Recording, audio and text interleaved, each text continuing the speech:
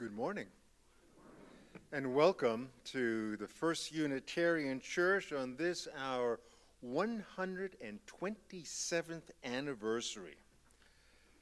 This church has ruffled some feathers in this valley along the way in these past 127 years. We don't do this intentionally. It just happens. In the course of our always wanting to be good stewards in the public realm. The important decisions throughout our history and into our current times in which we live have all been, unavoidably, political decisions. Whether there be peace or war, freedom or totalitarianism, racial equality or discrimination, homophilia or homophobia, food or famine. Now, these are political decisions which stand at the center of our faith. And unlike some other houses of worship who place political decisions somewhere on the periphery of their faith, we have been unafraid to enter the fray on behalf of the poor, on behalf of the powerless and voiceless, on behalf of justice, on behalf of peace.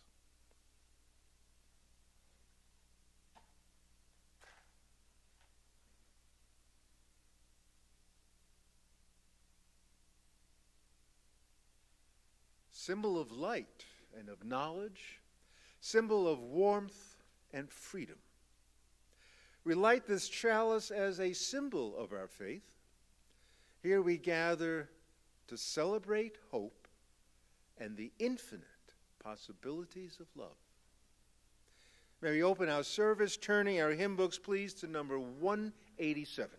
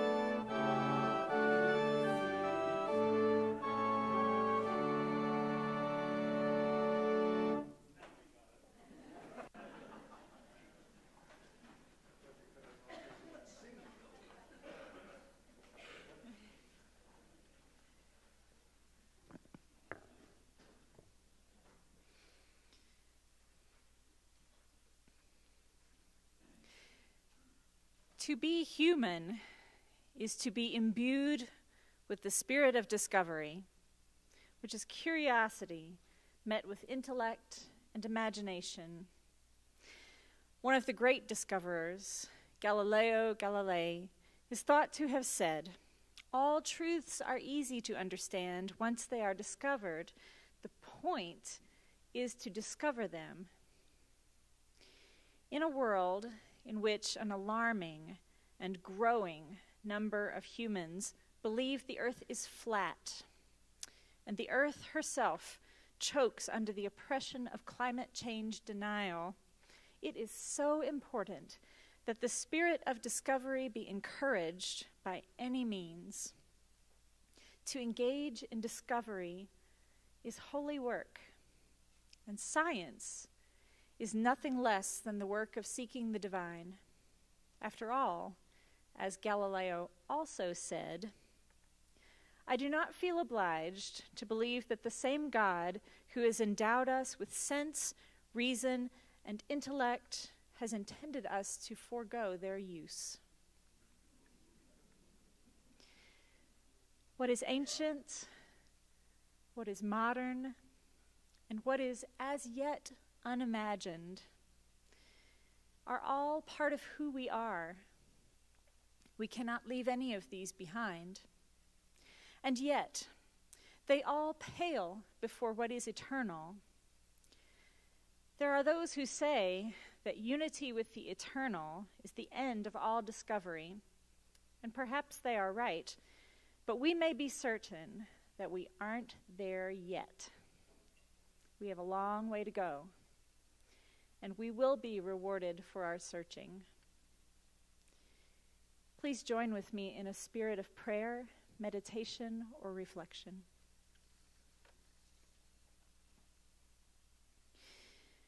Spirit of discovery, who lights our imagination and feeds our hunger for knowledge, you are known by many names. Today we call you Mystery. We do not ask for answers so much as for good questions. We do not ask for certainty so much as for wonder. We ask that you reveal yourself to us as that which is beyond comprehension, for no God that we can measure or define is worthy of praise. We ask you, bringer of light, to light the whole world with wisdom and understanding. Let ignorance and fear vanish in the sun. And may all the people of the world collaborate and share what they have to learn, so that all may live in peace.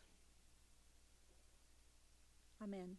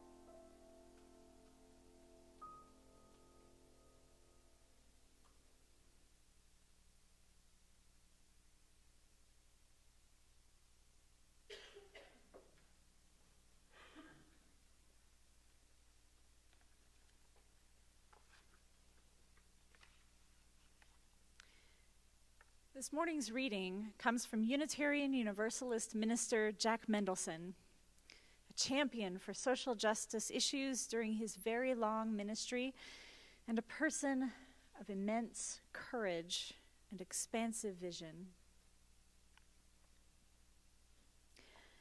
For us, salvation is not an otherworldly journey flown on wings of dogma.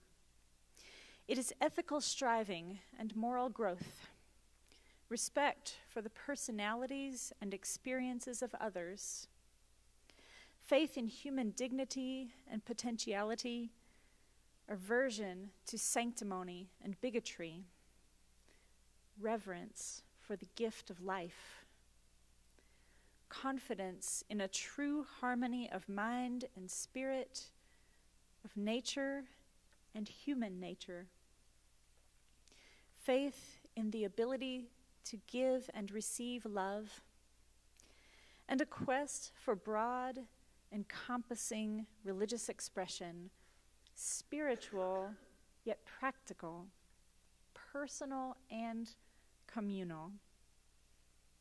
This is what we mean when we say we believe in salvation by character. Perhaps it would be more accurate to say that we believe that salvation is character.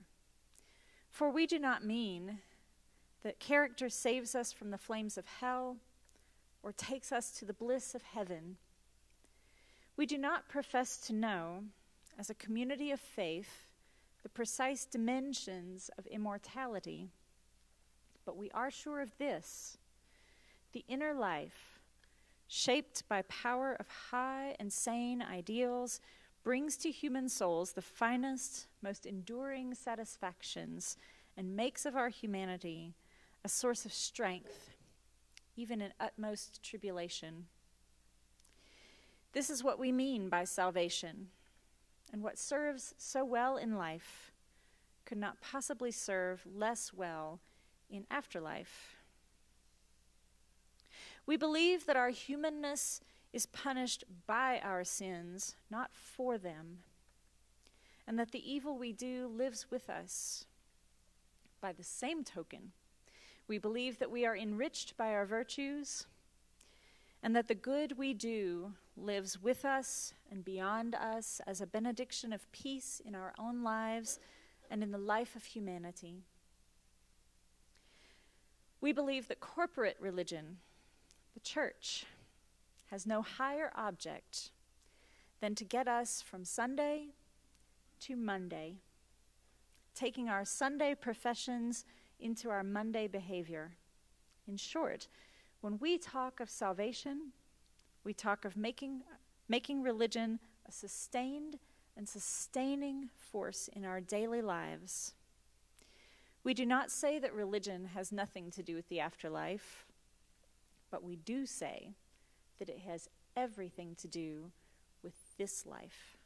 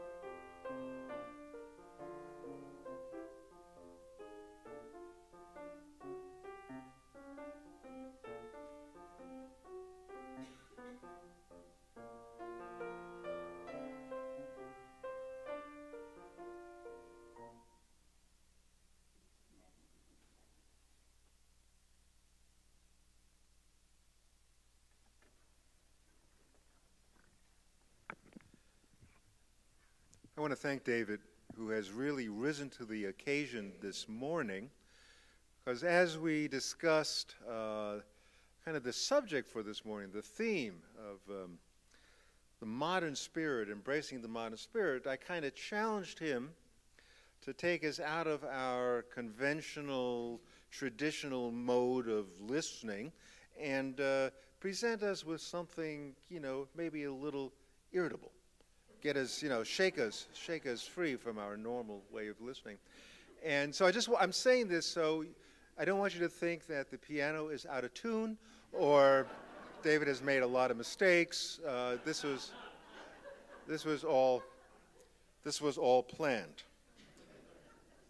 Now, of course, if he did make mistakes, we'd never know it, but that's not what it's all about. David, thanks a lot. We've got a few announcements this morning. Be sure to take a look at the wealth of announcements in your order of service. I do want to say, first and foremost, that next Sunday is a big day in the liturgical life of this church. It is Celebration Sunday. It is a time where, with great joy and pride, we kick off our pledge drive for the 2018-2019 year, this year. And we have a very special guest who will grace our pulpit, Lily Eskelson, who is president of the NEA, the National Education Association. Before that, she kind of worked her way up. Before that, she was secretary and treasurer. And before that, she was president of UEA. And before that, she was Teacher of the Year here in Utah. And before that, she was just a simple sixth grade ordinary teacher. And my goodness, we just love the ladder she has climbed. She was a very, very prominent member of this congregation. It's going to be wonderful to have her back here next Sunday. And for those who are pretty new, I don't know, when did Lily leave? Maybe some 15, 20 years ago. It's going to be a kick for you to get introduced to Lily. So that's next Sunday. Please be on hand.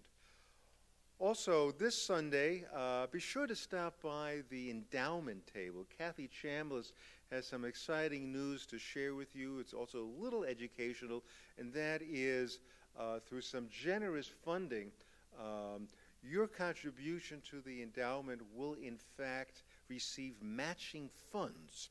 And so you may want to learn a little bit more about how that works. It's intriguing. It's actually very easy, and just learn a little more about that.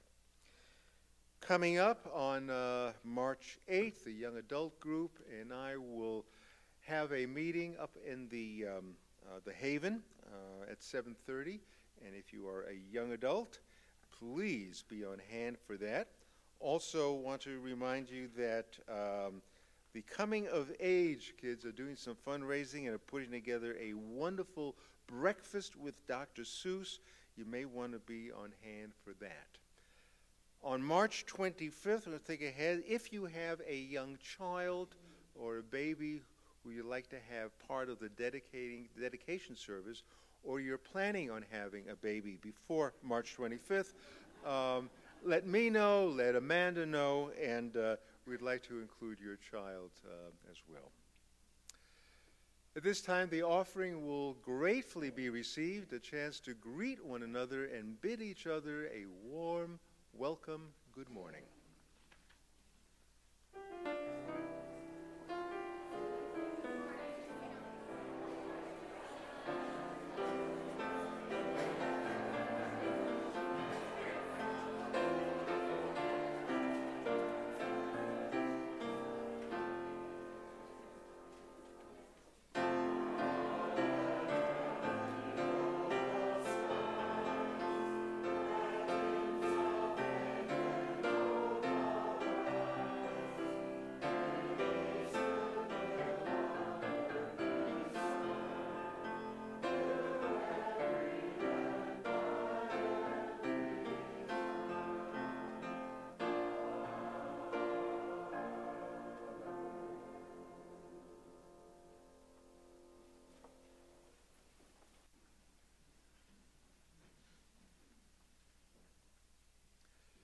In April, of 1891, just 2 months following the establishment of this church in Salt Lake City, one of our country's biggest heresy trials was underway in New York City.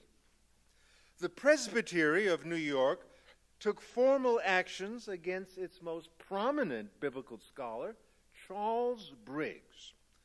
Now, Briggs was not just a run-of-the-mill minister, but he was also a revered faculty member of Union Theological School in New York, which was in the vanguard of introducing progressive interpretations of Scripture.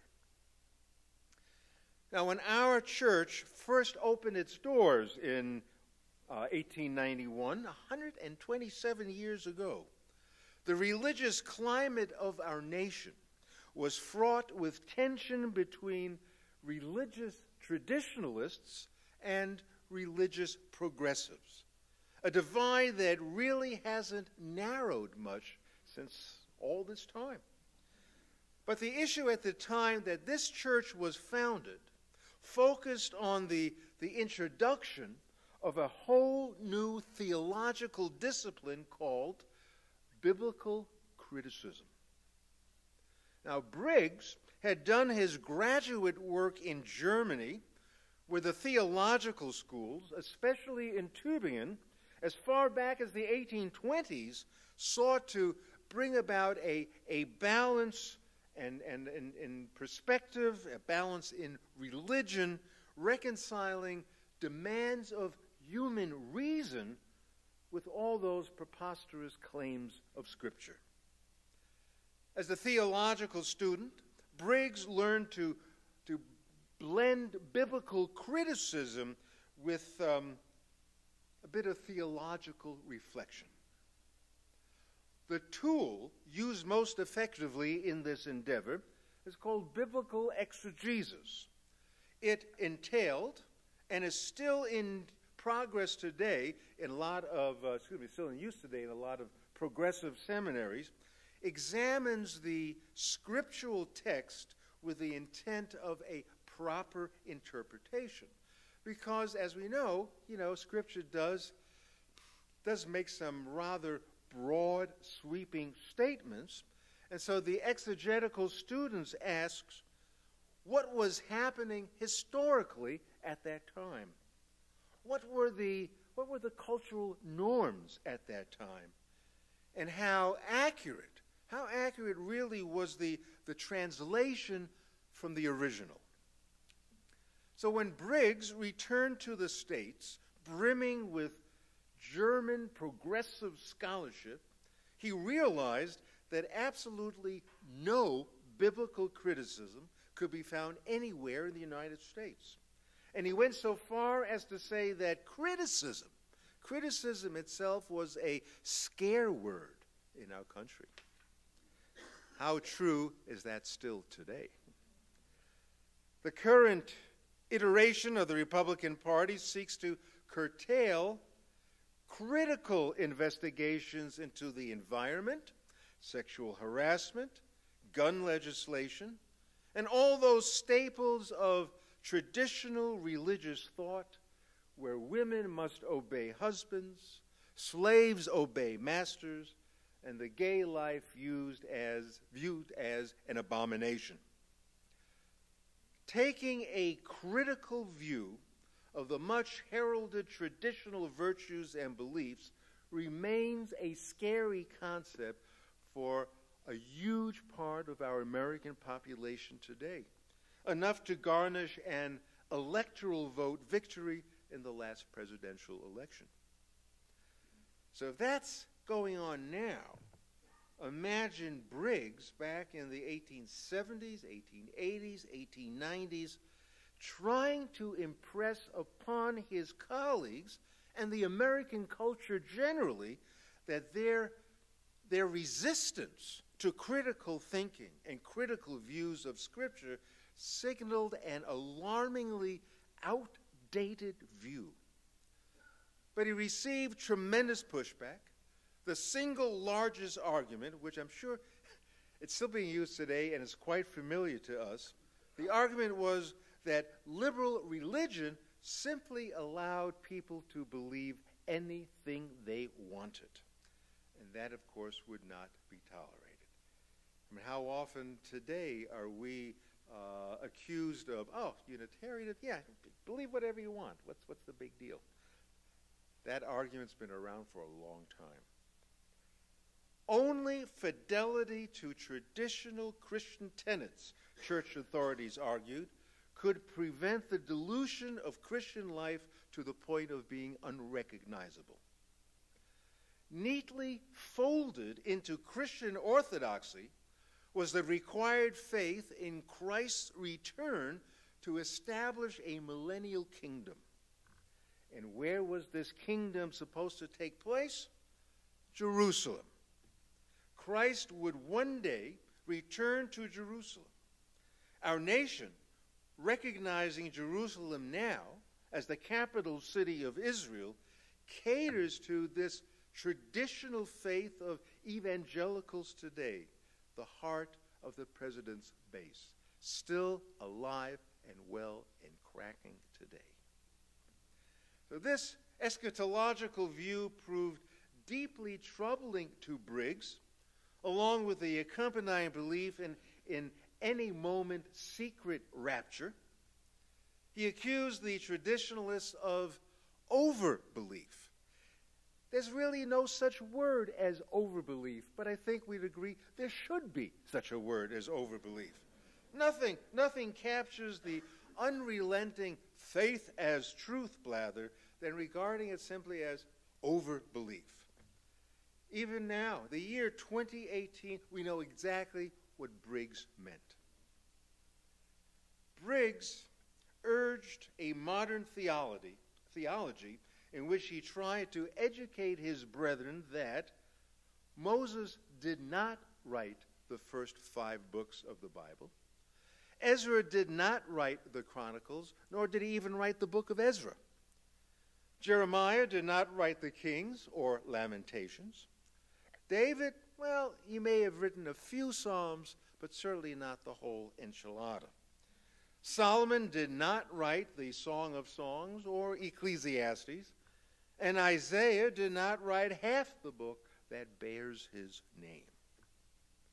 Briggs referred to biblical inerrancy as a means to frighten little children. He contended, much like the Unitarian Transcendentalists, that nothing essential would be lost to Christianity if all biblical miracles were to be explained on natural grounds. He posited that Scripture, the Church, and reason were the 3 great fountains of divine authority.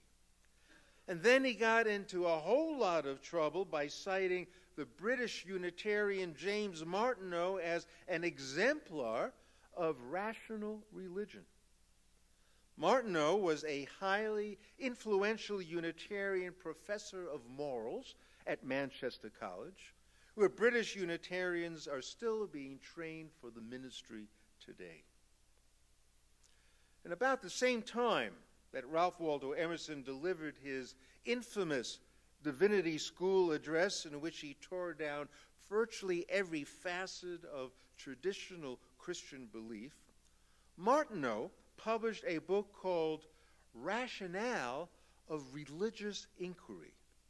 He pursued reason as a viable religious tool rather than regard religion as some idle metaphysical speculation. Once again, historically, we see the battle unfold between those who cling to traditionalism and those who wish to move forward, to embrace the modern spirit. Now, when I hear Briggs proclaim that traditional Christian ways of thinking about religion, traditional ways of thinking about the world, were no longer credible, I immediately think of Pope Francis trying to move the Catholic Church into modern times. Vatican traditionalists, with their pre-scientific worldviews, try to block the Pope at every turn. They are intent on prescribing a moral view of life designed to scare little children, guaranteed.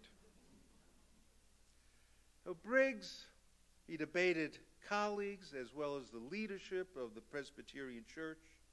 He argued that traditionalists were actually failing Christianity because they were denying the Holy Ghost.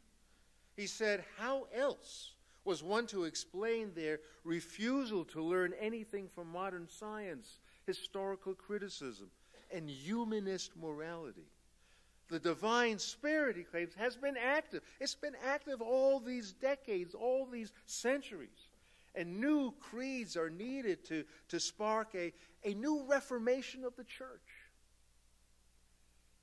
Charles Briggs was found guilty of heresy by the Presbytery in their national convention in August 1891.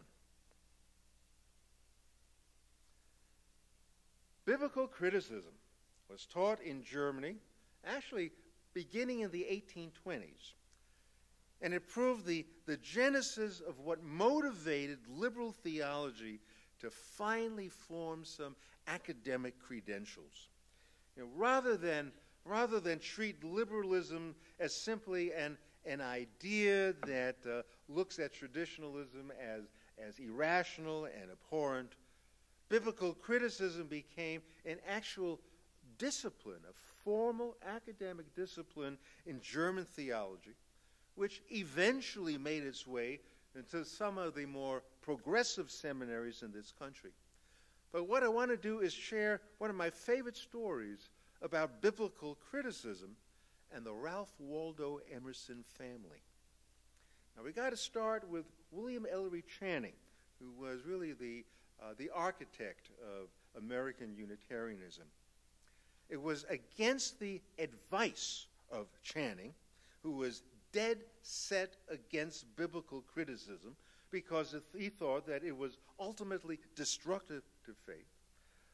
But despite that, going against the advice of the great William Ellery Channing, William Emerson, Ralph's older brother, went to Tübingen to study German theology. And this occurred the same time Ralph entered Harvard Divinity School. William, however, also entertained ideas of becoming a Unitarian minister and got so excited about biblical criticism that he exhorted his younger brother, Ralph, to sail to Germany and study with him among all these simply amazing professors. Ralph, you got to get over here. You got to come to Germany. And Ralph said, nah, I don't want to learn German. No, I don't want to do that. After a year of study, or should I say exposure to biblical criticism, William returned to the States and told his little brother Ralph that he, William, could not, in good conscience, continue to study for the ministry. The historical, critical approach to religion had drained away his faith. So Channing was perhaps right in his assessment that faith cannot stand up to critical thinking. But here's what's so incredible.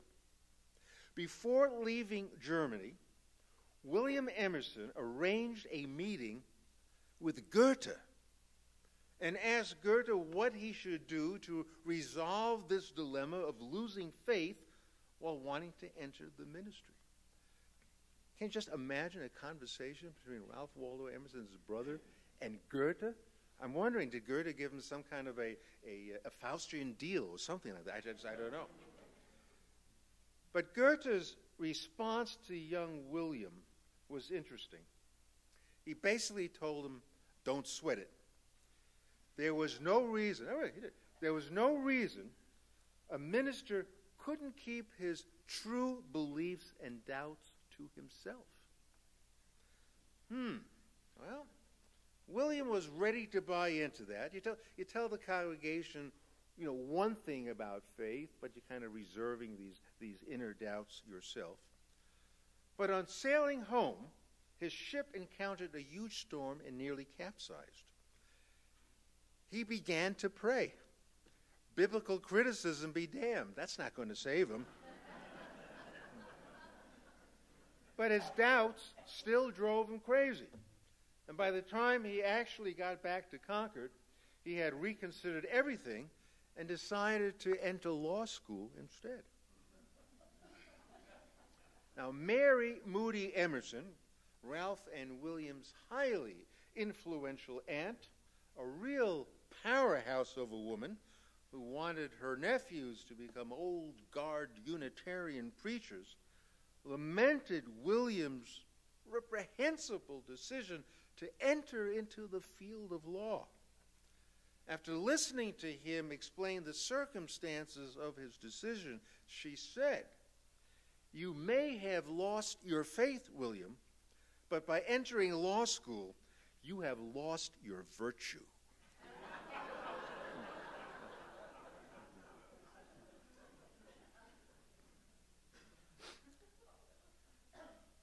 127 years ago, yesterday to be precise, First Unitarian Church became a charter member of the American Unitarian Association and called the Reverend David Utter as its first minister. Utter, as it turned out, was a scholar in biblical criticism. He set Salt Lake City on fire with his extremely progressive views on Scripture, God, and the role reason plays in reconciling religion with science. He could well have served this congregation today with his thinking. Money was an issue for this church back then. Glad that's over.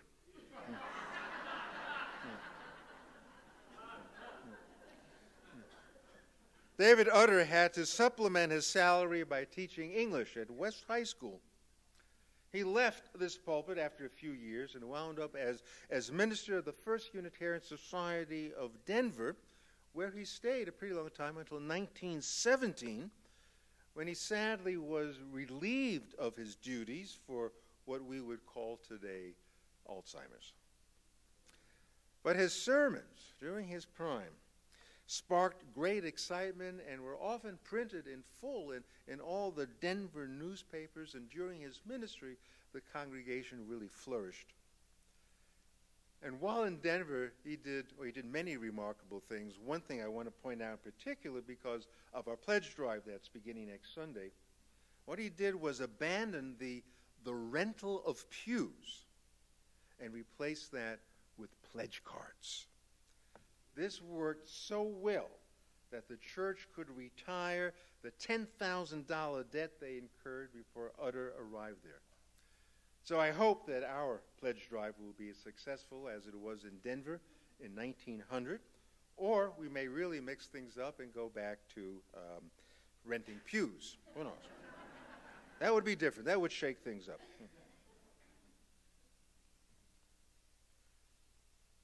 Clearly, the tensions between traditional and progressive points of view are not reserved for historical glimpses looking back. They represent flashpoints in every era, and we are saddled with these conflicting views in today's world. It's what divides us as a nation.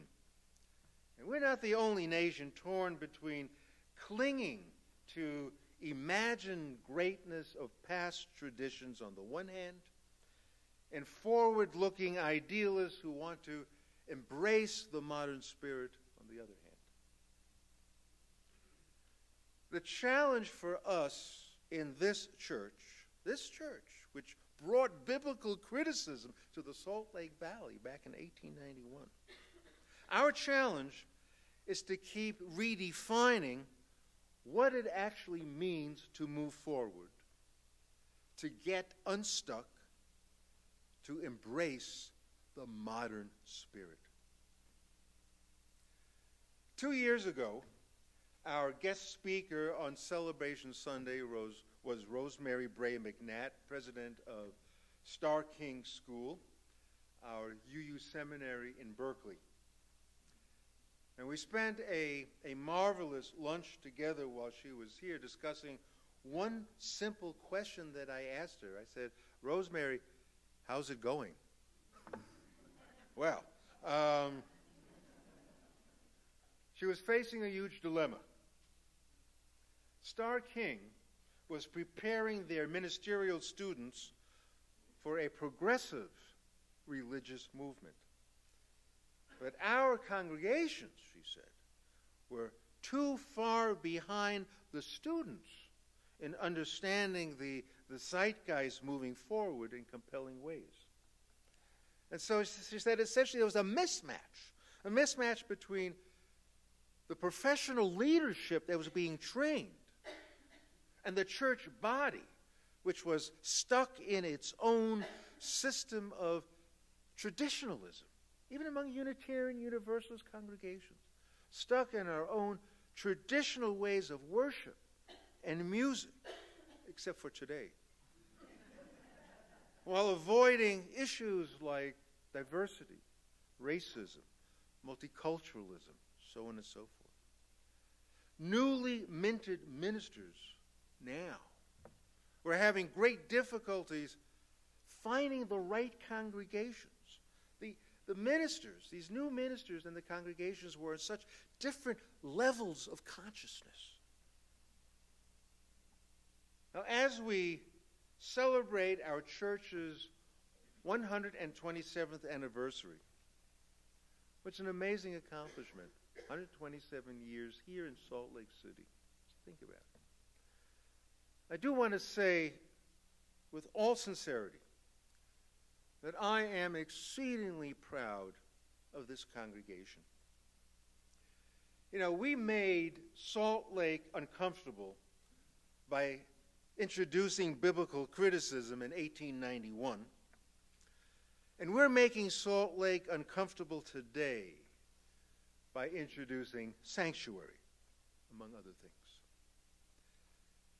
Sanctuary represents a huge step forward in embracing the modern spirit of inclusivity and multiculturalism. It's exactly what a church must be doing in these times. It's impressive that we have more than 200 volunteers working on this. Most of them, of course, are from our own congregation, but what's so astounding is that members of other houses of worship are seizing the opportunity to be a part of this church's movement in expanding its focus beyond traditional levels of comfort. And we, frankly, have been gearing up to this for a long time.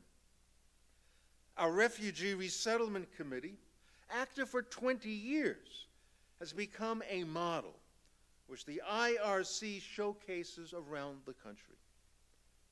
I couldn't be more proud. Our many chefs and sous chefs who prepare and serve meals at the homeless teen shelter, our environmental ministry program, our solar panels right here on the roof, converting a sweet, traditional New England church look, moving us into the vanguard of alternative energy, our only hope for the future. I am so proud. Now, we're not about biblical criticism any longer, and we cannot rest on having embraced the modern spirit in 1891. The funny thing is that the modern spirit keeps redefining itself, as it must. We are constantly challenged not only to keep up with an ever-changing religious focus, but to be leaders in moving this church and hopefully other churches into the vanguard. We are evolving. I believe that we're also aware of how much further we still have to go. And this awareness will only serve us well as we keep re-examining our readiness to make some profoundly needed progressive changes. It's our anniversary, and we can look back with pride on how we shook the foundations of biblical interpretation. Did it right here in this church. It's our anniversary, and so let's look forward. Let's look forward with pride in our basic disposition to embrace the modern spirit. We, as a congregation, are ready to launch, and launch big. The future could not be brighter at this time in history for this church. I want to thank all of you for keeping us moving with the times. Amen. Let's close our service.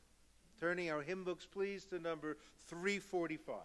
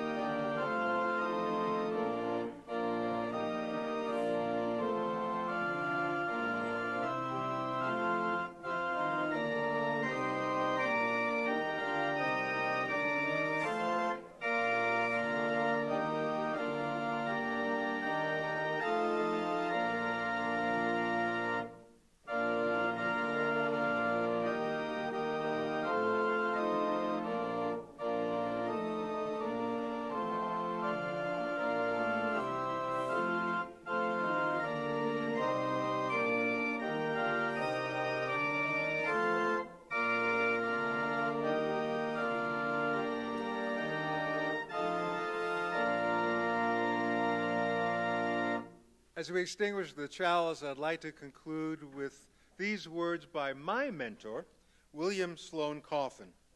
He says, "In almost every church, there are gentle cowards who think their gentleness offsets their cowardice. It doesn't. Compassion frequently demands confrontation. Compassion frequently demands confrontation, as all those 20th century movements illustrate. Now, the primary reason I suspect their views fail to prevail is because churches vastly prefer charity, which in no way affects the status quo. Churches prefer charity to justice, which immediately leads to political confrontation. And that's our position today on our 127th anniversary as we offer sanctuary. Why do we do it? Because we will never surrender the ethical call to justice. Amen.